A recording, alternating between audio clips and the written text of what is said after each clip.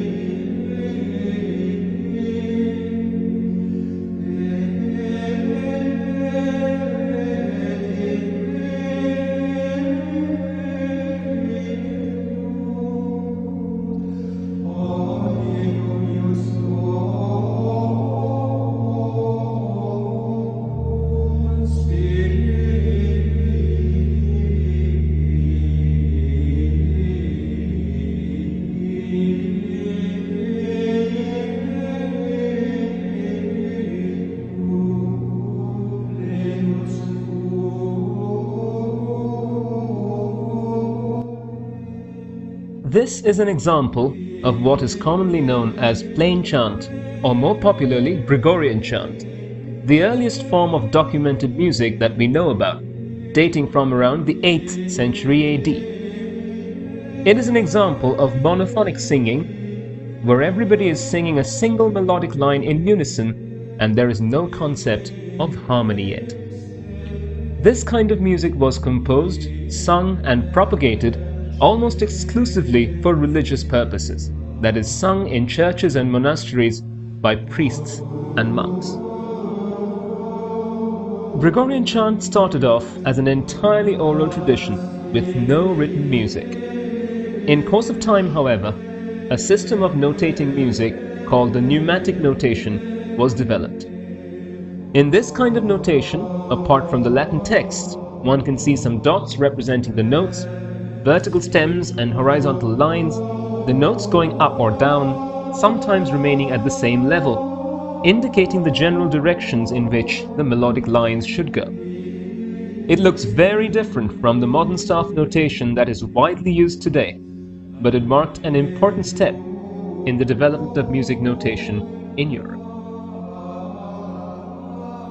The next few centuries are commonly referred to as the medieval age. One of the most important events of this time was the invention of the printing press in the 15th century. This had wide repercussions for music, as printed works could now be circulated more widely and in much shorter time periods than the previous centuries when everything had to be written or copied by hand. This led to widespread propagation of the art around Europe, and it was also one of the key factors that led to the rise of the Renaissance period, which followed soon after.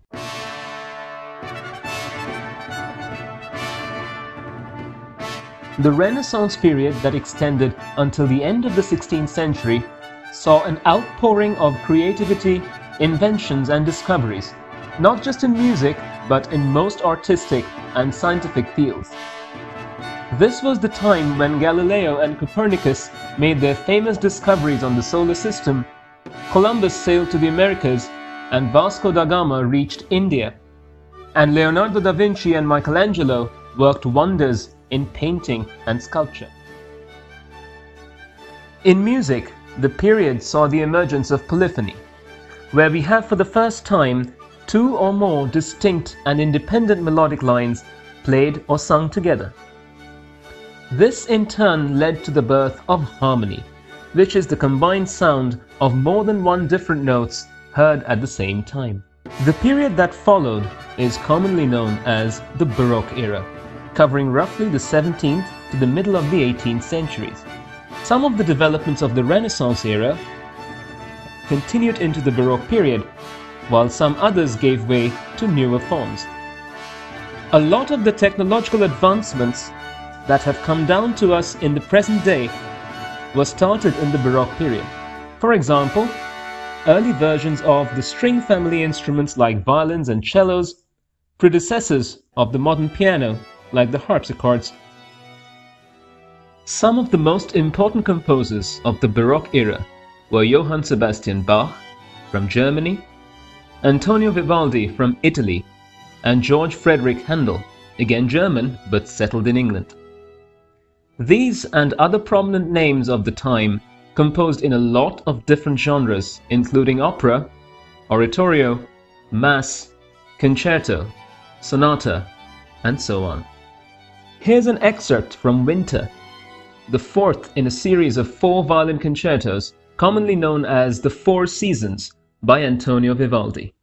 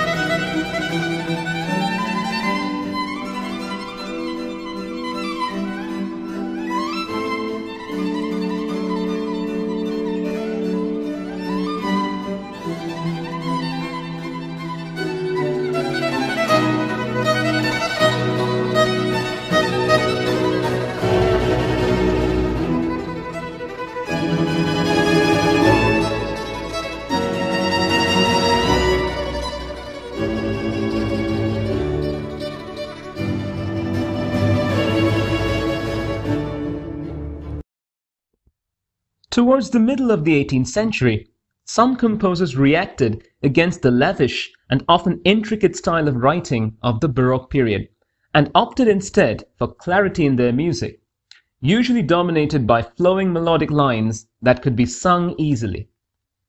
This gave birth to the classical period in music, covering the period roughly from 1750 to 1820.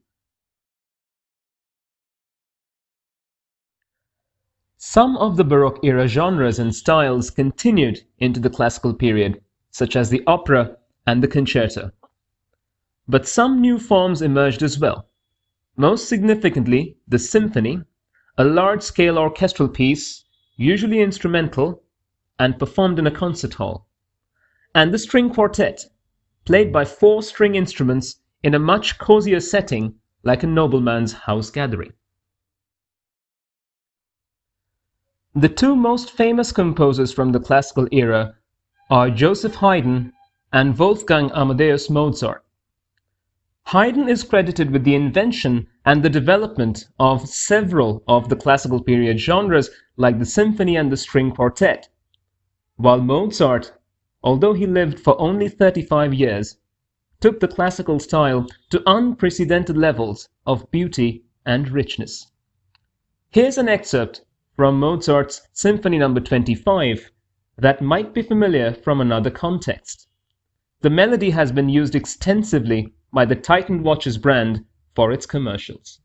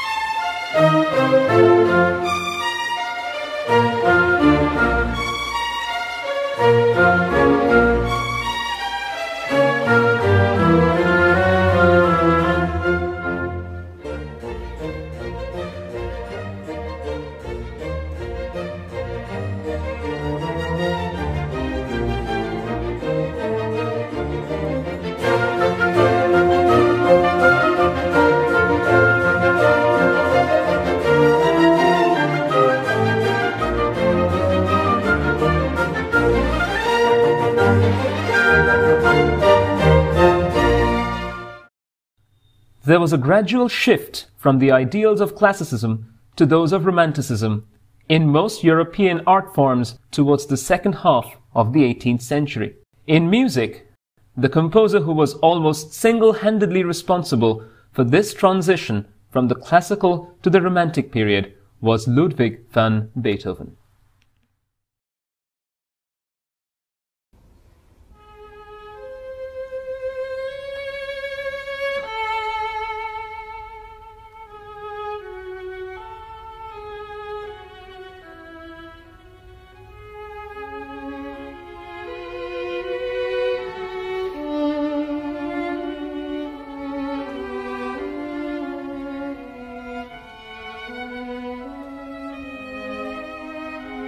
In his early life, Beethoven was influenced by his immediate predecessors, Haydn and Mozart. But as he grew older, he developed a unique voice of his own and wrote some of the most iconic works in classical music. Some of Beethoven's most groundbreaking works are his Symphony No. 5 with its famous Fate motif and his Symphony No. 9 where vocals were introduced in symphonic music for the first time ever. No other composer has had the legacy and the kind of influence on later generations of composers down to this day as Beethoven did, with his music played and adopted extensively throughout history. The Fate motif from the Fifth Symphony was used as the victory code by the Allied powers in the Second World War, and the famous Ode to Joy theme from the Ninth Symphony, which you will hear in a moment, celebrates universal brotherhood and was adopted as the official anthem of the European Union. The Ninth Symphony was also the work performed on the historic occasion of the fall of the Berlin Wall during the reunification of East and West Germany in 1989.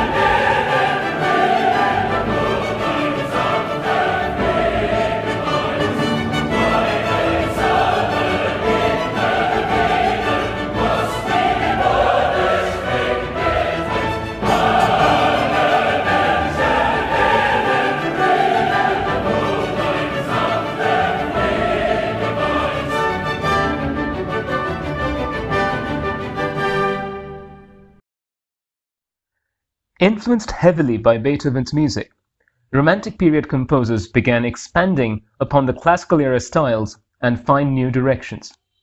For one, the size of the orchestra increased greatly to cater to the newfound intensity of the music. New instruments like the trombone were added to the orchestra, while the numbers of existing instruments like violins were increased. Composers also tended to write overwhelmingly for a select few genres, unlike, say, Bach or Mozart, who wrote music for almost every genre during their days. Now, Schubert composed mainly for the solo voice accompanied by keyboard, Chopin almost exclusively for the piano, and Wagner produced monumental operas for the stage. Here's an excerpt from Schubert's well-known quintet for piano, violin, viola, cello, and double bass, nicknamed The Trout. It beautifully captures the romantic imagery of nature, musically depicting a trout frolicking in the water.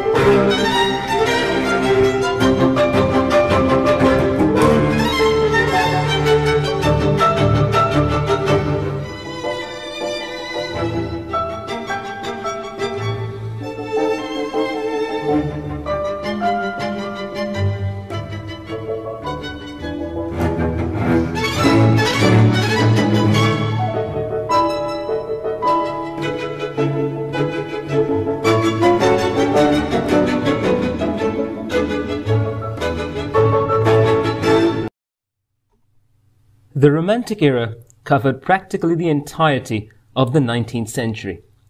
The period that followed saw composers branching out into very different directions and experimenting with vastly different musical types. This sheer diversity of musical styles makes it almost impossible to classify the music of the 20th century into one single category. Thus, instead of trying to fit everything in a single bag, scholars classify 20th century music into a lot of different subcategories, each with its own set of unique features. Two of the better-known subcategories are Impressionism, pioneered by French composers Claude Debussy and Maurice Ravel, and Atonality, with Arnold Schoenberg at its forefront, that challenged conventional notions of harmony. Global events such as the two world wars had an irrefutable impact on the arts of the day, music being no exception. Composers such as Dmitri Shostakovich of Russia saw the miseries of war firsthand. Much of his music tells of his experiences, and none better than his Seventh Symphony, nicknamed Leningrad, that musically portrays the march of Hitler's Nazi army into the city of Leningrad, now St. Petersburg. Listen to this excerpt where the snare drum plays a constant marching beat, which after a point of time almost becomes oppressive to the ear. Precisely the intention behind this passage. This is music, not meant to be pleasant.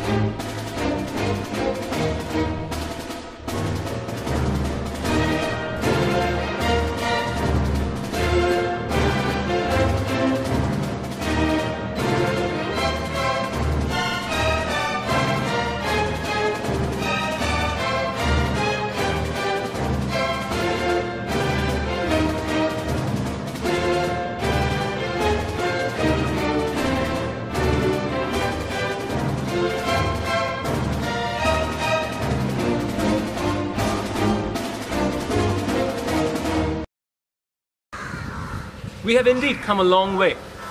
We started around the 8th century AD and navigated myriad events, happenings and styles of over a millennium of complex music history and are now in the present day.